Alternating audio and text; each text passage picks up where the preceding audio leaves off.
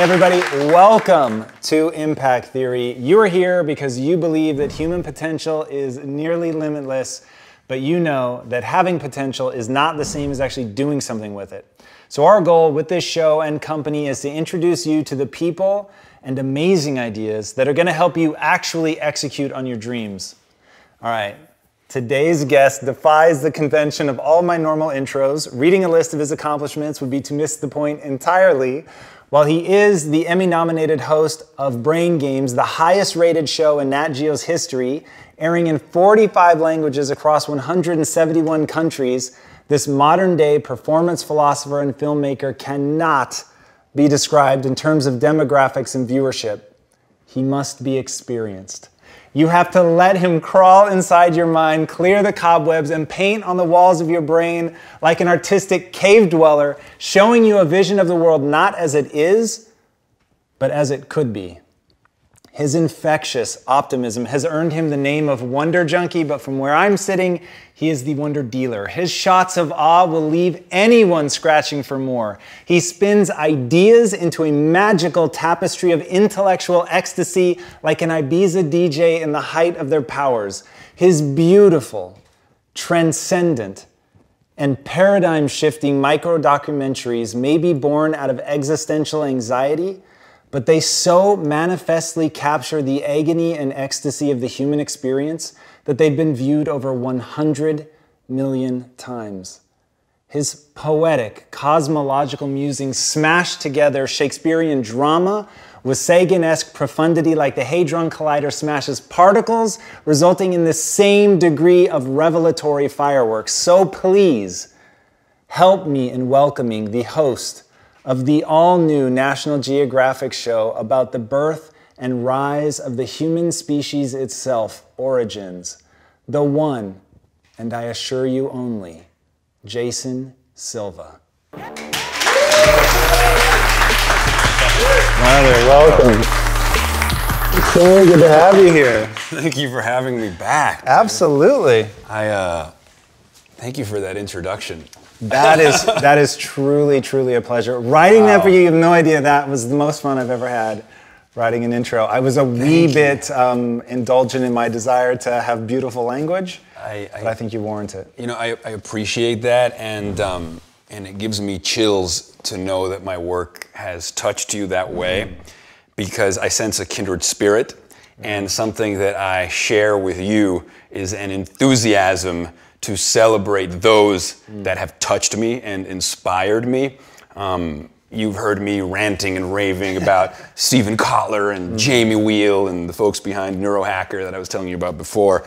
And I can't overemphasize my passion for those that have affected me. And I think a lot of the fuel for my work is simply a desire to give back in some fundamental way. Like, I have been shaken by literature and ideas and media and film and individuals across the world, and I have been shaken and touched with such a sort of profound intensity that I have had no choice but to respond in some way. You know, one of my favorite thinkers, Ernest Becker, used to say the difference between the artist and the neurotic is that the neurotic is precisely the one who cannot create, and so he chokes in his introversion. Oh, that's actually really interesting. Yeah, but the neurotic and the artist are both super sensitive. They both take in the world with intensity. But again, the neurotic cannot create, so he chokes on his introversions, whereas the artist takes in the world and reworks it into his art. And so that's really my attempt and my inspiration. But you know, I see that you are in turn doing that as well, because I sensed artistry in your passion. So thank you for that intro. Dude, thank you. Truly, my pleasure. And one of the things that you lend credence to in a way that I love is the notion of being an artist being such a valid form of expression. So growing up in the 80s anyway, artists were made fun of, right? And that was if you wanted to like paint the picture of the boyfriend who was not worthy of the daughter in a movie, you just made him an artist, right? Okay. And that was an easy way to dismiss him. To dismiss somebody because if you couldn't sell it, if it couldn't be turned into a commodity that had value in our capitalist system, then it was dismissed. Oh, he's just a struggling artist, something that we look down upon. Yeah. Yeah. But when you talk about artists as being something, you know, where they're really playing a role in society and they take in the world, they repackage it and make it, I'll say experienceable. You've never used that word? Yeah. That's how it feels to me. Yeah, well, Marshall McLuhan, the media theorist, used to say it's always been the artist who recognizes that the future is the present and uses his work to prepare the grounds for it. So, I mean, I've always felt that artistic interpretation is precisely that. It's interpretation. It's a focus on subjective experience and intersubjectivity.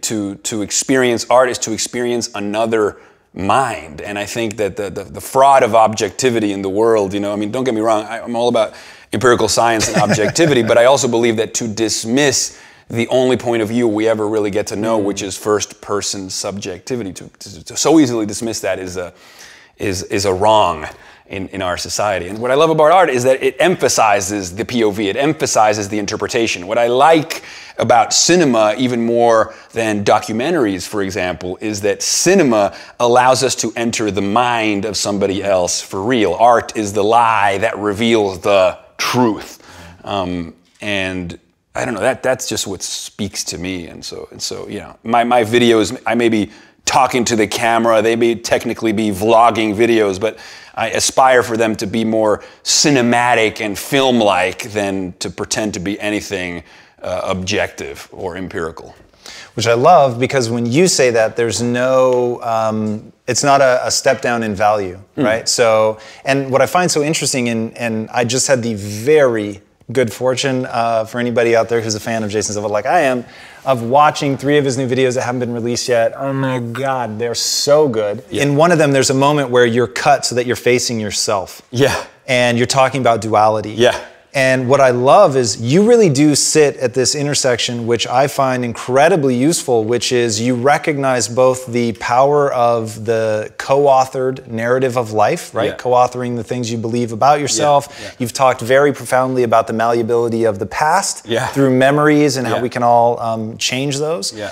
But also, you're incredibly respected in the scientific community, and I know that you get outreach from a lot of very high-level thinkers. You were on Star Talk with deGrasse Tyson, and so people see that you can help people experience both, right? You can help people experience those moments that can only be, in fact, I wore this shirt, which is Carl Sagan, in your honor. Oh, cool. Billions and billions. Yes, because you have quoted him, and just, I don't know, seeing your reverence for him and his work is really fascinating to me. But so you get somebody like this who's driven by data, by science, but he so saw the beauty in it that I think your words were, when you hear Carl Sagan talking rhapsodic about the universe, it sounds like he's coming. Yeah. And so you get that, he's so enraptured 100%. With that moment. So that duality that you represent, and it's interesting to me, and the reason it's interesting to me, so I'm the guy that's trying to show people how they don't have to choose between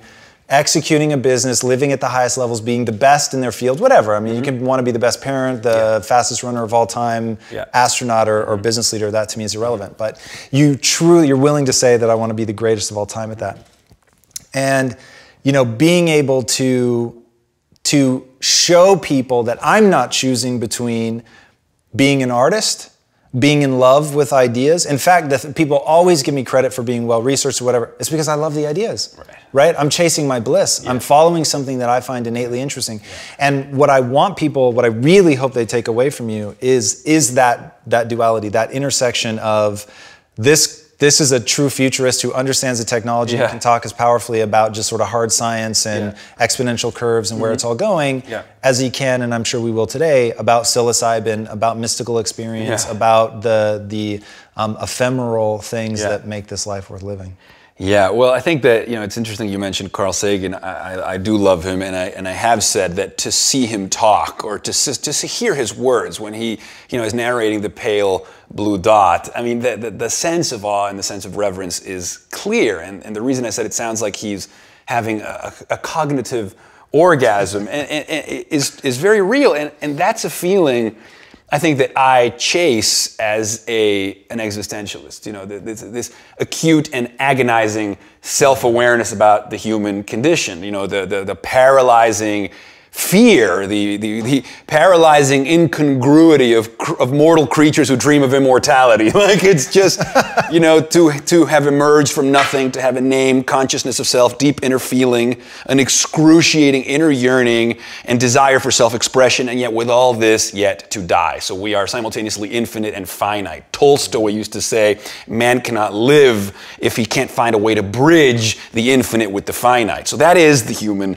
condition. And so I think that one of the ways that we do that is by broadening our understanding of what is, you know, peering beyond the possibles. Maybe there's something beyond this mortal coil. And Carl Sagan said it best, through that inquiry, we actually get off. He said, understanding is a kind of ecstasy.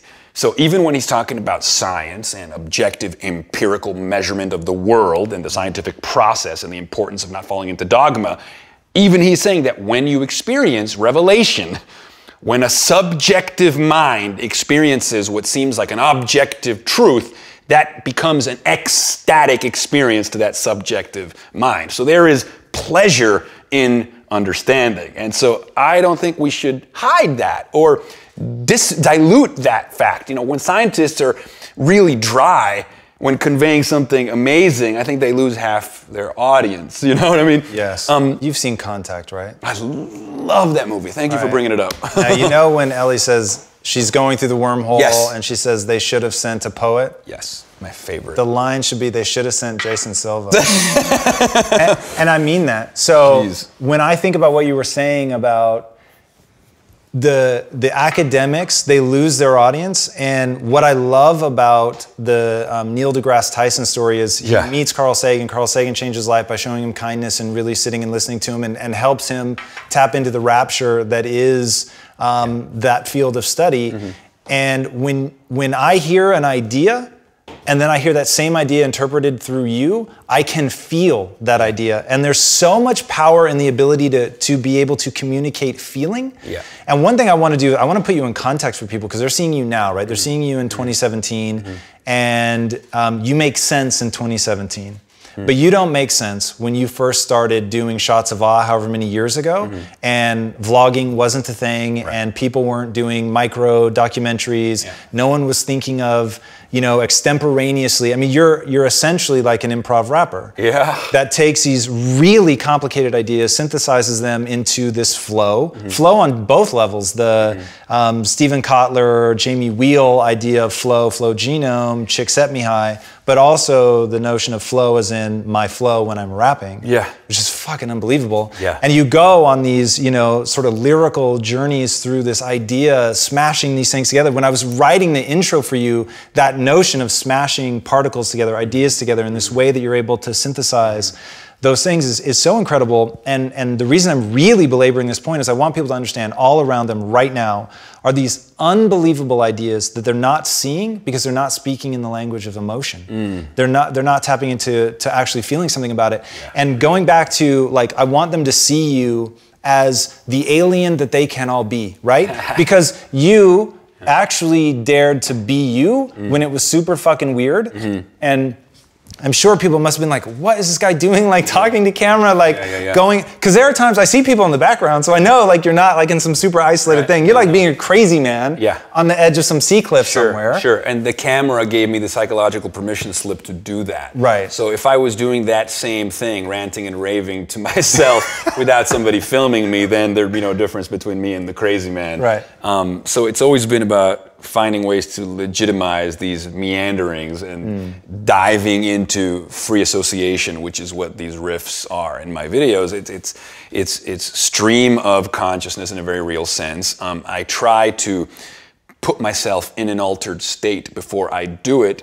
And you talk about flow, you know, whether you're a freestyle rapper in flow or a jazz musician or an elite athlete, flow is characterized by getting outside yourself. And by outside yourself, I mean beyond the monkey mind, beyond the inner chatter, beyond the inner critic and the questioning mind, this excessive rumination and self-consciousness that keeps you deliberating whether you should ever get out and do something. You know, just overthinking and too much scenario planning, too much neocortical hardware, as Jamie Wheel calls it, cul-de-sacs and error messages running on repeat in your brain and holding you back. I mean, we've all suffered from anxiety and self-consciousness, and even depression all stem from excessive rumination. But when you finally catch that wave and you're the surfer, there's no time to think anymore. You just start being. The doer and the seer merge. The other thing that happens when you're in flow is your sense of time disappears. So there's selflessness, there's timelessness, there's a sense of effortlessness, right, and flow, and there's a sense of information richness. The kind of associations you're able to make, right, creativity is just connecting things, increases. And for somebody like me whose disposition is timid and who would clearly identify in my childhood as somebody who was really self-conscious, like just thinks too much, right? Sometimes in a way that was not useful to me, socially and or creatively. I was a stiff. I was uptight. I was the guy who never danced at parties, right? So everybody's having ecstatic moment of no mind on the dance floor, and I'm just thinking, oh, I'm not gonna do that. It looks silly. Worried about what other people think and so on and so forth. And you know, sometimes it takes finding the right tool or instrument or medium that you fall in love with so much that is stronger than your self-consciousness and your resistance so that you can finally break through. And I think for me, just the emotional experience of movie watching, the capacity of sitting in the dark and being so deeply affected by a piece of work made me want to make cinema, make media. As a control freak with a God complex, which all filmmakers are, we want to not just control how we feel, we want to control how we make you feel. David Lenson in his book on drugs calls it the desire for stewardship of internal life. So it's a great line. Stewardship of internal life means you want to essentially pilot the experience that you're having in the theater of your mind's eye, right? You want to be the director in the editing room, cutting the scene, adding the music, adjusting the lighting, and creating the experience that you're having as a viewer. So you're simultaneously creating and perceiving your world at once. Like you're in the movie Inception, real-time authoring of your own subjective dreamscape in real time. I mean, that's where it comes from. So it's like I love losing myself in flow, and I'm a total control freak who wants to control the way in which he loses himself and wants to make sure he captures the experience of losing himself so that he can watch it later as a reminder that it is possible. All of it comes, again, from a desire to overcome my own limitations, but also because the alternative, right, to quote David Foster Wallace, this is one of my favorite quotes of all time, the alternative to that is unconsciousness, the default setting, the rat race, the constant gnawing sense of having had and lost some infinite thing. Anybody who's ever been genuinely inspired, anybody who's ever experienced going down the wormhole like Jodie Foster in Contact and said, oh my God, they should have sent a poet, is privy to this sensation of connecting with something larger than yourself. You step aside and you become more than what you were. And so who wouldn't want to return to that? But that is fleeting. That is temporary. That is ephemeral.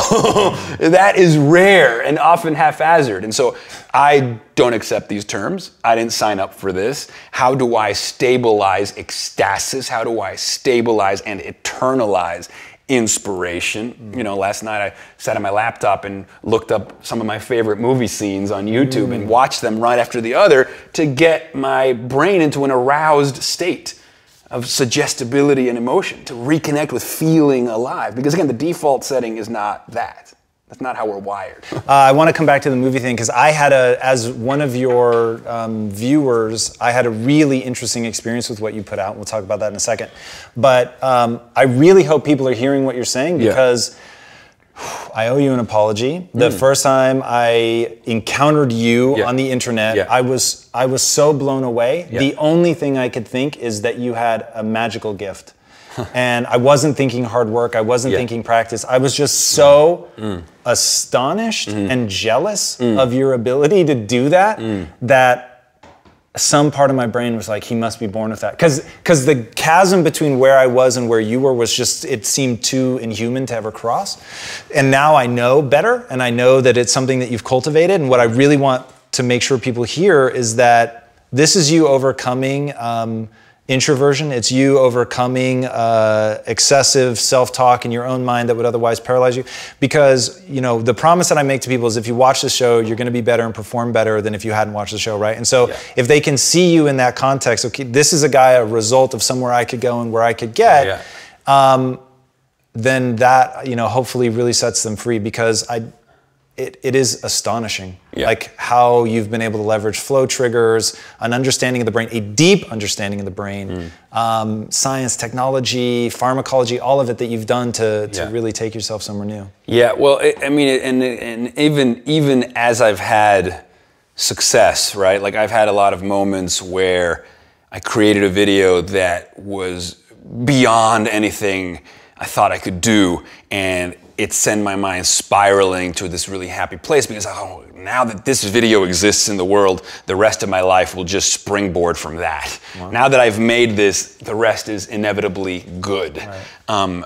But you would think that that high would just stay, and it hasn't. You know, I've struggled with mostly anxiety from the fact that no matter how greatly I'm able to channel my creativity to create something in the world, that something is still a temporary thing. You know, I make a video, I can only watch it so many times before I'm sick of it, and there's a desire for that next thing. But what will sometimes haunt my dreams still is unarticulated fear.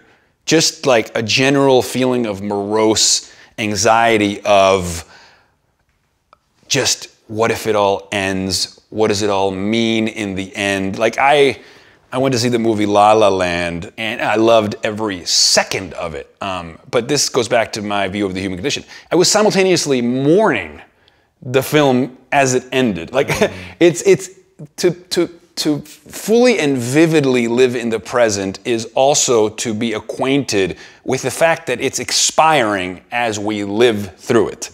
And if we were infinite, if we knew we had forever, then it wouldn't matter, because then it'd be like, well, I'll watch this again tomorrow. But to know, right, that time is running out, whether we live 90 years or 105, every day is a day you'll never get back. That is still a problem for me. That's how intensely I love the human experience, you know, and that's how much that you said in Spanish. Obviously, I don't know Spanish, but it translated, the day is escaping me. Sí, se me escapa el día. Se me escapa el día. And that is exactly how I feel. Like the day is escaping. I can tell we relate on that together, because that's the fire in our belly. Like we wake up agitated. And some would say, right, many psychologists would say, like, well, you owe your success and your work to that angst. Oh, for sure. Make friends with it, because without 100%. It, you wouldn't have achieved what you have achieved. You know, Jamie Wheel told me, he's like, you love your neurosis. You love your pain and your angst because it informs your work. And in a way, it's true. I mean, it's why I've never really taken an antidepressant, you know, because when you read about what most people who experience the polarity, the intense polarity that we do, the highs and the lows, is like, you know, you can get on a pill that will just numb you out, that will just make everything like, But when I feel, it's the beginning of like, I'm not happy with this, you know? Yeah, for sure. I'd rather be crying or joyously celebrating. It's not a statement you hear every day. You know? Yeah, no, I totally get that. You've talked about with love, you know, that in many ways it's the agony of knowing that it's temporary and that it's either a delicate moment with that person or just knowing that they're a delicate creature and that nothing lasts forever. Yeah, I mean, perhaps it is that fleetingness that impregnates such moments with such beauty. You said that we're insatiable wanting machines, and that sort of sits at the heart of the human condition.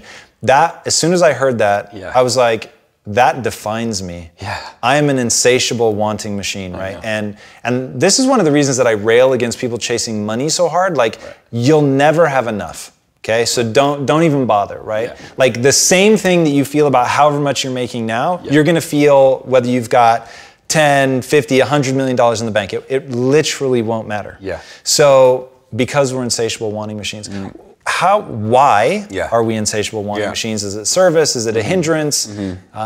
It's a side effect of our wiring, right? So we are wired to seek out novelty. We get a dopamine floods our system whenever we're exposed to the new. Originally, that is what made us explorers. That is what made us spread our seed or semen widely. It was, wired to procreate, wired for novelty, wired for that new mate. We also have hedonic adaptation. Hedonic adaptation means that our hedonic set point, what gives us pleasure today, will not give us pleasure tomorrow through repeated exposure, because again, it becomes familiar. Once it's familiar, it can be dismissed. The brain is on to bigger and better things. I mean, and it's responsible for our greatest achievements as a species, right? Going to the moon, building the internet. I mean, we push the boundaries of novelty. We are a novelty-creating engine. We're the cutting edge of evolution. Evolution creates novelty, right? Life moves towards greater novelty and complexity. That's what life is. It's the anti-entropic force in the universe is life. The problem is that if we're not constantly creating, we're restless and depressed, and also that we don't get to enjoy that which we create much either. So the ride is characterized by this drive, by this itch, with not enough time in a state of appreciation. I think, yeah. It's interesting because I feel about it the way that you feel about your neuroses, which is that for all its problems, there's actually something amazing that it gives me. And, you know, I'll put it in sort of more typical terms and I'll call it hunger, right? Yeah. I'm fucking hungry. Yeah. Like I wake up every day and I want to do something and I want to do something big. And I think that there's certain things in our culture that we've decided it's okay to say you want to do on a grand scale. But then there's other things that we say that it's not okay to admit that. But I think the reality is everyone can look inside themselves. They know what they really want. Like they might be embarrassed to admit it. They might think it makes them a loser. But they know. Yeah. They never own it. And because they don't own it, they can't explore it. Because they can't explore it, they're never able to find out if there actually is a path to doing something. You know, you and I were talking before the camera started rolling and I was saying, impact theory is me. Like if anybody wanted to know, and I used to get asked this all the time when I was at Quest, what would you do if you weren't at Quest? Like if money were no object, what would you do? And I can actually say, I've answered that question, right? And the answer is impact theory. And what is impact theory? Impact theory is me answering the no bullshit question of what does it take to influence culture, right? Like at the deepest level. And you know why I want to do it. I want to pull people out of the matrix. And why do I want to pull people out of the matrix? Because for me, there's a neurochemical addiction to the moment of awakening. I love seeing in somebody else where they finally get it. That, you know, we were talking about V for Vendetta, that they realize the prison is fake. Yeah. And this whole time they've been trapped. Yeah. And it's all of their own making. Yeah. And that to me is like the fucking juice. I'm just wired to really enjoy that moment. Yeah. And then if you want to supercharge it, 10x it, 1,000-fold, whatever, let me realize I was a part of it. Yeah. That I helped in some way. Right. Well, that becomes your moment. symbolic immortality, by the way. Yeah. Which is what's a great point. You know, like Ernest Becker says, there's 3 ways we respond to the terror of meaninglessness in the face of mortality. The first one is the religious impulse. We talked about it last time. The second one is the romantic impulse, where you basically turn your girlfriend or boyfriend into God, and by purging or rubbing up against the infinite, they make you infinite. But then he ultimately says that to live a heroic life, he talks about heroism, cosmic heroism, is to want to create something that is beyond you. And that's what you're doing with impact theory, which I think is a beautiful thing. But now you want to go really deep for a second? Sure. I know it's all a bullshit lie that is being told to me by my genetics to make sure that I keep moving and pushing forward and trying to help the group so that the group survives, right? Somewhat irrelevant if I survive. But even in that, like, I just want like myself to know, I'm very aware that even that is sort of a manipulation that, you know, the brain plays on you, that I should be incentivized to do something. Right. Oh, but it's positive, Jason, therefore it's okay. Yeah. It's the same mechanisms at work, right? Yeah. So, but being aware of it, I think, puts you in the driver's seat, which I find pretty interesting. Well, yeah, absolutely. I mean, because you've also decided, you know, consciousness is mediated by chemistry, and you have figured out the knobs and levers approach. What do I need to do in my life to make my subjective experience really enthralling? Because nature rewards me for doing what I'm meant to do in this world. If destiny is real, destiny is just you being wired to do what you're meant to do, chemically, biologically, genetically, and finding a way to marry that to your subjective experience. Right. And then, you know, follow your bliss, and doors will open for you where there were no doors. You know, maybe Joseph Campbell was hinting at that. Where nature marries subjective experience, where genetic predisposition and determinism marries the feeling of volition and agency and free will that a creative mind living its bliss feels. You know, maybe that's where they... I think you're really onto something there. So one of the opening lines of The Power of Myth is, at least the interview series, where Bill Moyers asks him, you know, what is it about this that makes you think that everybody should pay attention to it, meaning mythology? And he said, I don't think everybody should pay attention to it just because somebody says it's important. He said, I think if properly introduced to this subject that it will catch you. And he said, you should only do what catches you. And, you know, putting it in the language that we were just talking, and it's, you know, when you align that thing that you're wired to do, whatever that chemical result, and then you follow it. Right. You know, it's caught you. It's not, you're not doing it out of obligation, and that's something so many people are driven by obligation, right? I should do this, I should do that. Yeah. Instead of saying, what catches me? Like, what pulls me through? Yeah, well, you know, it's interesting because any creative person at some point or another has trusted the process, has figured out like how certain environments can catalyze creativity, has figured out what their triggers for flow are. Whatever woo-woo things fall into place that lead to the magic of creativity. You know, I still believe in science, so I don't want to surrender to magical thinking. But at the end of the day, like, creativity is a form of magic. But maybe there can be an explanation. But for somebody who has an aversion to the concept of faith or believing in magic, really, I still live as if I believe in magic and partake in the creative process. And so I'm aware of the contradictions, but one of the hallmarks of all mystical, creative epiphanies is a sense of paradoxicality, so that you can hold multiple truths in mind at once. Seemingly contradictory ideas are reconciled in that state of no mind and ecstasy. It's interesting that you say that. So I used to talk a lot about this. I don't know why it hasn't been on my mind lately, but I really believe that one of the abilities you must cultivate if you want to be successful is the ability to hold two competing ideas in your head at the same time.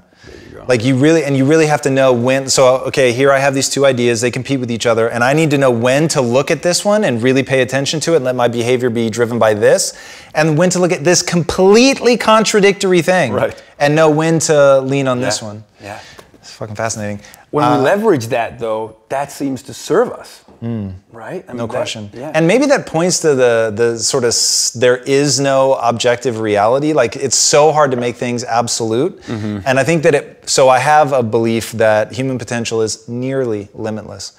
Now, why do I throw in nearly limitless? I do it partly because I'm holding competing ideas in my head. On the one hand, I believe human potential is completely limitless.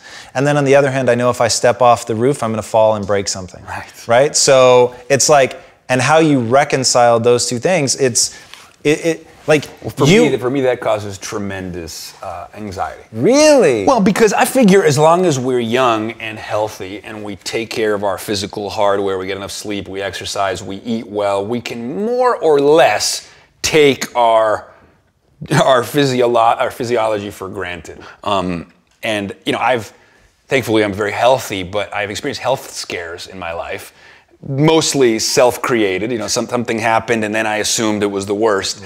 But I can tell you that in the midst of a panic attack, of a true ontological terror, it doesn't matter if you think you're dying or if you think you're going crazy. It's the same thing. You're losing your grip. You're losing your grip even on your own stabilized identity. And I'm working on some videos on the subject because I think mental health, you know, depression and anxiety in this country are chronic. In the world, it's one of the most diagnosed illnesses now in the world, like more than physical illnesses. Like, okay, like we have science, we have vaccines, people living longer, healthier, but they're fucking depressed and anxious, you know? And we have not good systems, I think, to fill our holes. Yeah, it's so interesting. So one of the driving forces behind founding the company was, so because people were like, wait, why are you changing, you know, your mission from Quest, like this whole new thing? And to me, it's not a different mission. So at Quest, what we were trying to do was wellness, right? So now you can get hyper-focused and say, what's the tactic we're using? And the tactic there was to end metabolic disease. But at the end of the day, for me, and I'm speaking for myself, not for my partners, we were you know, sort of focused on very different things. But for me, it was, there were people in my life that I loved, and they were very unhappy, profoundly unhappy. And playing the no bullshit, what would it take game, I knew the answer was, you know, my sister was clinically depressed. to help her, she had to get in better shape because she, was in this vicious cycle of food. She had a negative self-body image. Yeah. The only thing that gave her comfort was food, and that gave her a more negative body image and made her feel like she had no willpower and all that, and so she's just super destructive.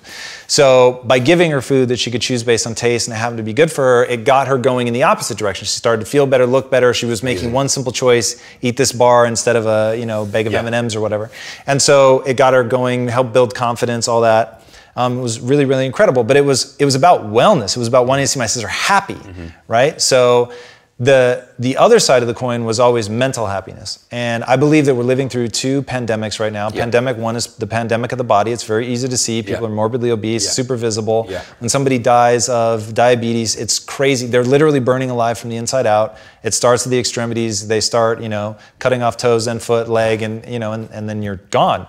And so it's so visible, whereas mental illness, on the other hand, the pandemic of the mind, it's invisible. Agreed. I mean, there's Sam Harris, who is also brilliant and I've consulted with on this topic, says, why are we so concerned with the story? Look, the brain is wired to tell stories. So when you're physically uncomfortable, it will tell a story. That discomfort will inform the story and give it a negative tinge. Sometimes I feel anxious, and when I realize I just have to pee, and I was like creating this whole story. And one of the things he said is that you think of anxiety just as a peculiar sensation, like when you have an itch. And when you have an itch, you scratch it if you can, and if you can't, you just let the sensation pass. And he says, try to do the same thing when you feel anxious. Mindfulness meditators talk about that. Just let it come in. Don't resist it. You can just feel it, breathe through it, and if you don't allow it to hijack you, it will just pass, like just another sensation. Dude, that's really interesting. So I'll give you one of my anxiety triggers. Being cold. Okay. So anybody that knows me knows I'm freaky about being cold. I do not like to be cold. The reason I don't like to be cold is the physiological response to cold is exactly the same that I get anyway when I'm anxious. I feel slightly shivery. So if I'm super warm but anxious, I'll feel that same sense of being shivery. So getting cold makes me feel like I'm really anxious about something. So I'm like, the fuck? But that analogy is very helpful. I will begin employing it immediately. I mean, it seems to work for me. I mean, at least definitely for exercise. You've been involved with the X Prize. I've been heavily involved in the X Prize. Consider myself sort of a junior futurist, if you will. Am very interested to ask you a question, which, in fact, I'll ask now and then I'm going to give you a second to think about. Okay. So, because you're going to resist answering this, but I really want you to take a shot. Okay.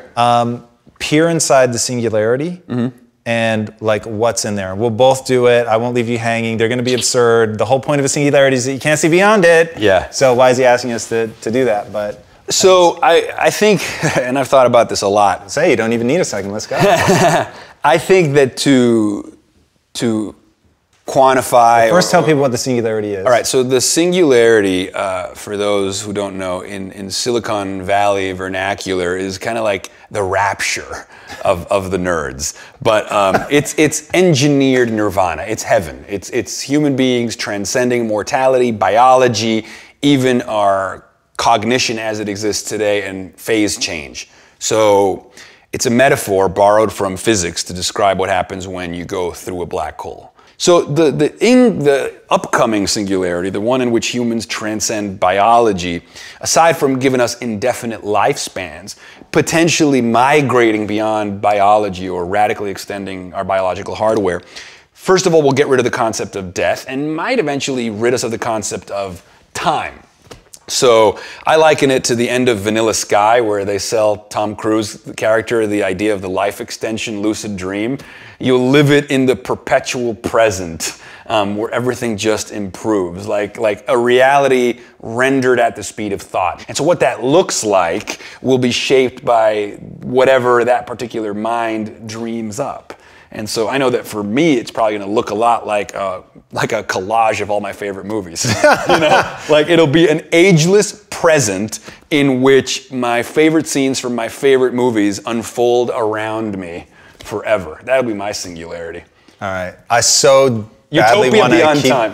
keep going down that rabbit hole, but I'll reel us back in here for a second and say, as somebody who watches your Facebook, it was really, really fascinating what you were doing, showing clips from movies that really moved you. Like, you want to talk about inviting someone inside your mind. It was because each moment was emotional. Yes. I was feeling what you were feeling. Exactly. And so to see like what you saw as beautiful or poignant, it was so cool. It was like the ultimate card to send to somebody. In fact, it makes me want to do this for my wife, just to be like, here are like 7 moments. This is this is me.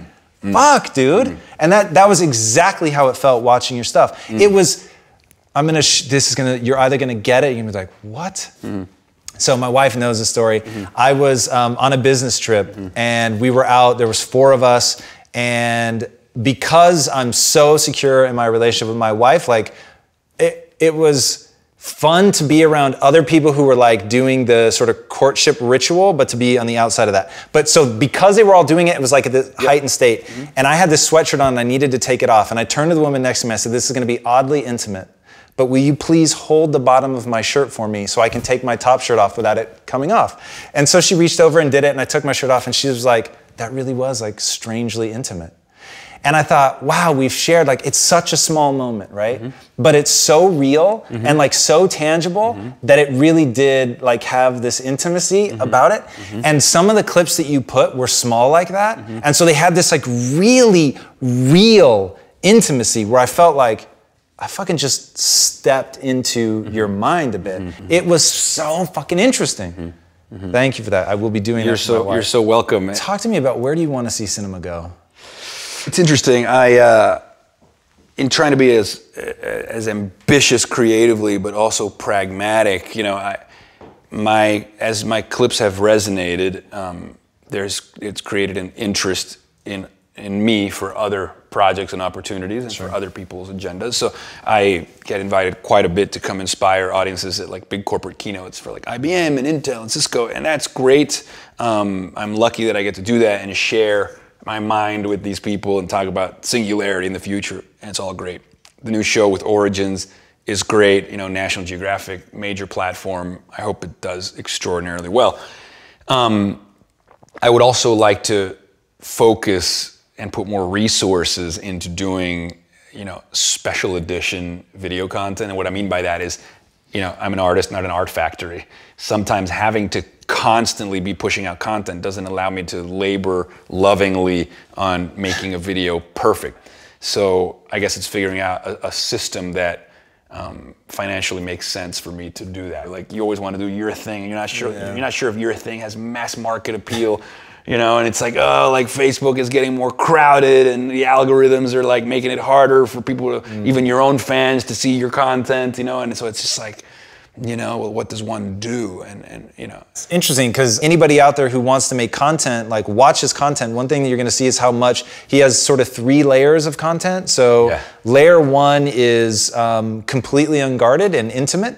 And it's fun to watch you dip in and out of what people think is Jason Silva, right? So I feel like I'm just one of your boys, and we're hanging, we're eating bitter ballins, and, you know, having a chat about The View and, you know, all of that. And then there's the art machine, where you're, you know, shots of Ollie coming out every week, whether you wanted to or not, and it's beautiful to watch you get into that state and really create this stuff.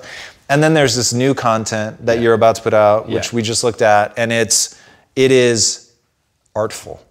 Right? It's artful on every level. And to me, as a fellow content creator, like, that's the new game, right? That's the new paradigm that everybody is playing, is what are the layers to your creation? Because you can't, like, not everything that we do can be this, right? So that's the fastest way to go broke. But the audience is a certain percentage of the people out in the world, right? They want what we're doing, they want more, they want different ways to engage in it. And the fact that you're delivering on that in all these sort of Inception-like layers to your personality is pretty intriguing. Thanks, bro. Well, we'll have to keep it going, you know? Yeah, no question. Hopefully I can. No, you will, man. Look, and that goes back to what I was saying, that I really hope people see you in the context of somebody who gave birth to something before it was a thing, right? To be Jason Silva now is almost a verb. You know, it's like other people trying to do what you do, get in your flow states and create the kind of things you're creating. It's really interesting, and it's beautiful to watch you push. And going back to, we are insatiable wanting machines. I'm glad, as somebody who loves your content, I'm glad that you're not satisfied. All right, one last question. Sure. What's the impact that you want to have on the world? I mean, you know, it certainly is life-affirming and elating when you come across somebody who has resonated with your content, because what it feels like is the opposite of fear. You feel your power to do good, and that's awesome. Like feeling, not feeling your power, right? This is not like I am powerful. Feeling your power to do good feels really good because it's like, oh, so I guess I can do something about my feeling of impotence in the face of where the world is going with politics, or in the face of like whatever it is that gets you down, but that you can do good. So you can respond to that malaise, you know, you can respond to the doom and gloom. I mean, it's either that or cower away and die. You know what I mean? And so, yeah, I mean, I guess, yeah, I mean, I think I want something similar to what you probably want as well. Positively impact people, like to be net good. You know, that what we do in the world raises the stage for others as well. You know, that would be the goal. I love that. Where can these guys find you online? Facebook is great. Facebook.com/Jason L. Silva, or just look up my Facebook page, which is verified. It's easy to find. Instagram @Jason L. Silva. Twitter @Jason Silva. I mean, I'm on all the social media platforms. A quick Google search, they should be able to find it. But definitely for the videos, Facebook is where I've seen the most growth. So I appreciate when people come in there and engage and share. It's good. And don't forget the new show, which I'm super hyped about. Yes. Origins, the journey of humankind, is going to sort of chronicle the story of humanity through a modern lens. So we start with today, and then we trace back the origins of things like language, fire, transportation, war, and we trace these things to their origins, to the moments in which humanity was witnessing the next big thing that transformed humans into who we became. It's going to be really good, and yeah, National Geographic Channel. Nice. I'm super excited, man. Thank you so much for coming on the show. Thanks for having me, bro. What a pleasure. Thank you. All right, guys, I hope that you were paying attention to the links he was giving you to follow him socially, because I'm telling you, this guy is unbelievable. The way that he's able to synthesize ideas and DJ them, it's one of the most accurate things you're ever going to hear people say about him, is he is a DJ of ideas. And I think that is so true. And the way that he's able to combine novel ideas to literally collapse your reality tunnel, as he says, and get you decentered and seeing the world in a totally new way, it is absolutely astonishing. And from the smallest moments that he's able to capture and stretch out and really make you feel something, to the grand moments, the way that he talks about the cosmos and can really invite you into the most complicated and seemingly unreachable ideas that we have at the deepest levels of neuroscience, cosmology, all of it, but he makes it accessible, and he does it by making it emotional. He's going to make it tangible. He's going to make you feel something. He is the great translator, and he is able to take the most audacious ideas and make you feel like you can make them your own and go out and do something with them. He is an artist. He is a poet. And he is a scientist, even though he would never use that word. But it is beautiful, the dichotomy that he represents and the way that he's able to bring it all together. There is, in my opinion, no human being that is anything like Jason Silva. So go check him out. Jason, thank you so much, man. Thank you so much, awesome, bro. Wow, what an honor. Thank Absolutely. You. Guys, please give it up for Jason Silva. Thank you. Man, that was awesome, dude. Hey everybody, thanks so much for joining us for another episode of Impact Theory. If this content is adding value to your life, our one ask is that you go to iTunes and Stitcher and rate and review. Not only does that help us build this community, which at the end of the day is all we care about, but it also helps us get even more amazing guests on here to share their knowledge with all of us. Thank you guys so much for being a part of this community. And until next time, be legendary, my friends.